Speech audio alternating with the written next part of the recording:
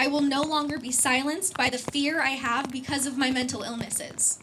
Right now, 1 year later, I want to live. Robert answered the door and was given the news that our son had killed himself. To me, this is really special to my heart. I dealt with depression in high school as well as in my community college.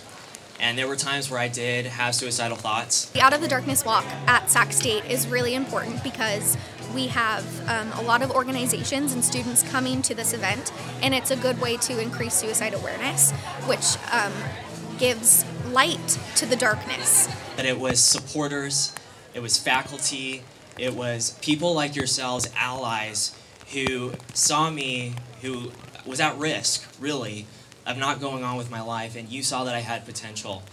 And you are the ones who are making a difference. It's just really important to get everybody together, and it's amazing to see how many people are here. So today I walk for Seth, my son. I walk for Stephen, a cousin.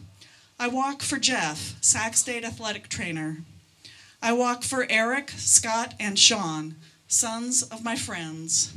And I walk for all of you who are helping to bring suicide out of the darkness. Thank you so much for being here.